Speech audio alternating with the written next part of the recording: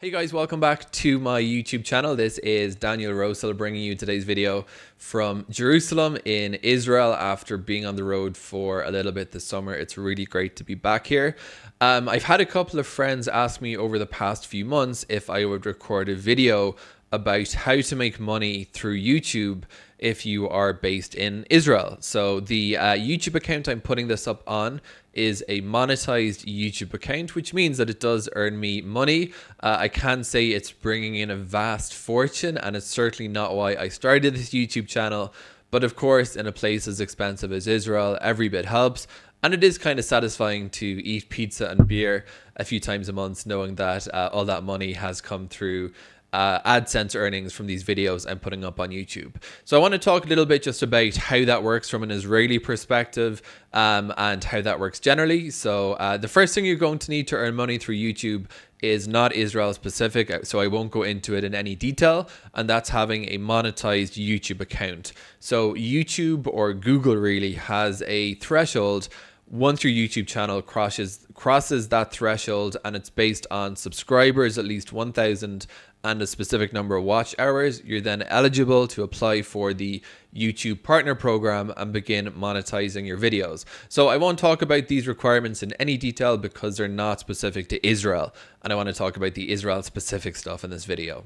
The Israel specific stuff is that if you begin earning money through YouTube, you're going to need to report it to the Israeli tax authorities, and that means basically you're going to need to be registered as a business in some manner. You can be what's called an atzma'i. An atzma'i is an independent business structure, non-incorporated. There are two forms in Israel. One is a osek patur, if your earnings are kind of low, and that is a VAT exempt sole trader business type. And then you have an osek moshe, which when you pass over a certain revenue threshold, you by law have to upgrade to osek moshe.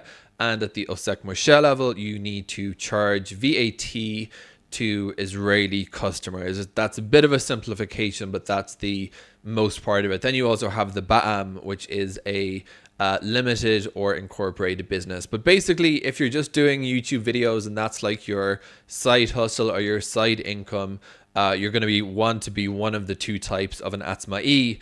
An osek patur or an osek moshe.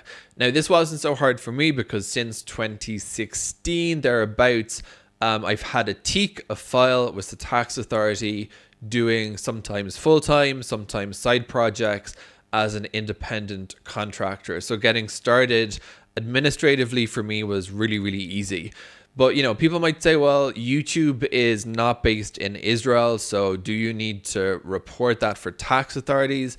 And the answer is definitely yes. If you are an Israeli tax resident, by which basically means you spend the majority of your year in Israel, whenever you earn money, whether you earn money from someone in the country or someone outside of the country, that income gets collected and reported in your tax return, and you pay tax on that. So basically, the relatively modest amount of money I earn through YouTube gets added to everything else I do and gets sent in on my tax and VAT forms I send in every 2 months, and I pay tax on that YouTube earning to the Israeli tax authority. Now, if you're wondering how that process works, if you're already set up as an atzma'i in Israel and you're like, well, how do I report that? It's really simple. Basically, you get paid from AdSense. When you earn money through YouTube, you get paid through AdSense.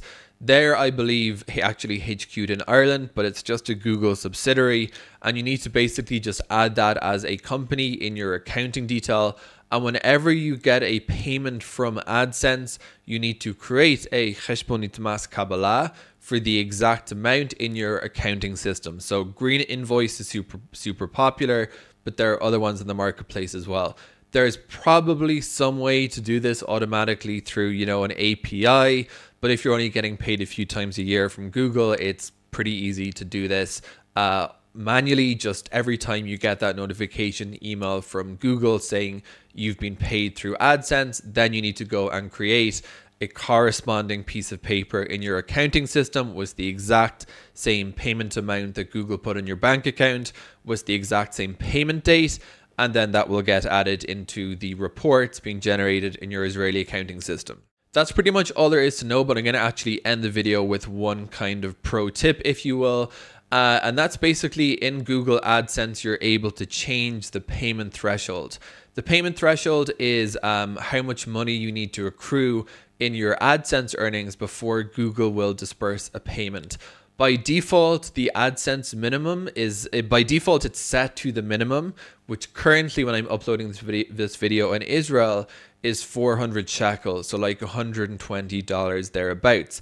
That means that every day when Google is running ads on your YouTube videos, it's going to wait until that amount crawls up to the equivalent of 400 shekels. And once that, if that amount is being reached or exceeded by the payment cutoff date, Google's going to pay you that plus whatever you earned by the cutoff date. Now, my pro tip is that if you want to do less of this process of receiving payments from Google and creating the corresponding documentation, I would actually raise that payment threshold manually. Now, you can really set it to whatever you want, but for instance, you can raise it from 400 shekels up to, let's say, 2,000 or 3,000 shekels. And that means that Google will only pay you once your AdSense balance has passed the 3,000 shekel mark. What this means is that, yes, you're going to be paid less frequently, but you're going to have, but each payment's going to be more, and you're going to have to create less of those manually generated receipts when AdSense pays you. You could even set it to something like 10,000 shekels and potentially only get paid once a year or once every 6 months, depending on how much money you're earning through the Google YouTube Partner Program. I hope this is helpful if you're looking at making money through YouTube in Israel. If you're already set up as an Atzmai, as an independent contractor of some sort, it's really not that difficult at all. In fact, it's not difficult at all. But just follow this tip to make getting those payments less regular, and you'll cut out a little bit of the administrative legwork that you have to go through in order to legally and compliantly generate revenue through AdSense if you're based in Israel.